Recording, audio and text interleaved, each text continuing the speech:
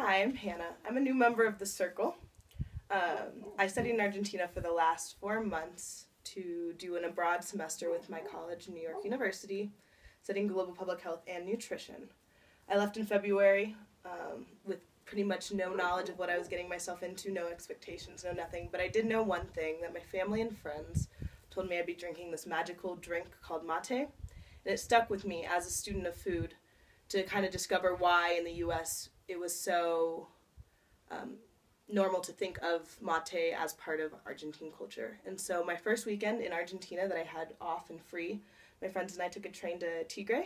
We went to the Mate Museum, got a tour about the history of mate, how to prepare it, what to do, how to drink it, how it's culturally influenced by different countries. And then I bought my first book, right here, Yerba Mate, and I just started to become infatuated. I tried my first mate there, and I immediately loved it. My friends cringed by the bitterness, and for me, it was a taste of enjoyment, and I became infatuated. And I went home, and I talked to my host mom about it, and it became a huge part of our relationship, and it started just to define my entire stay in Argentina.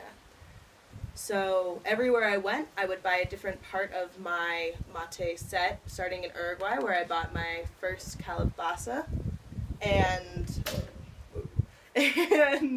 bombilla, and then when I went to the Cataracas, when I went to Iguazu, I bought my thermos and my other parts from Patagonia, from Mendoza, which are all in my apartment in New York. Happy where. But it just became something that defined my entire trip. We would drink it at school in circles as a way to get to know the different students.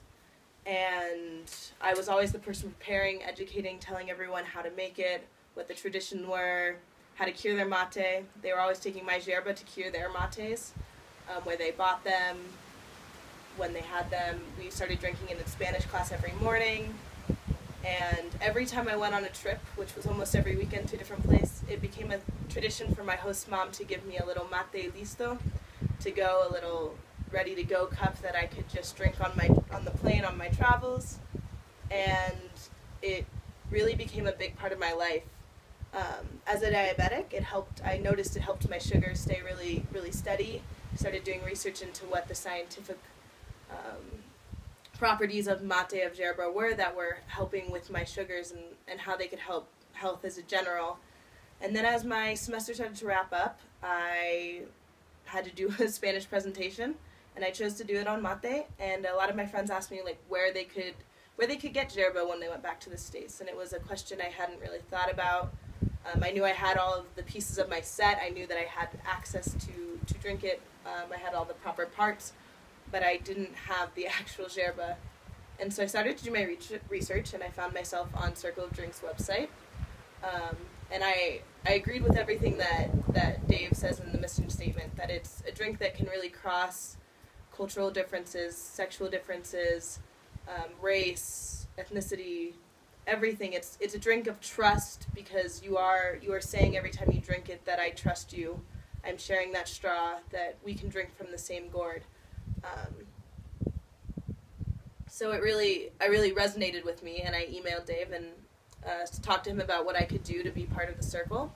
And we started to discuss how, with my nutritional background as a nutrition student at NYU, I could come in and help really educate the population, especially in the U.S., on what benefits to your body it has to drink yerba daily. And so in the future, you'll start to see more videos on me on different nutritional facts and health benefits of this wonderful drink. Ciao.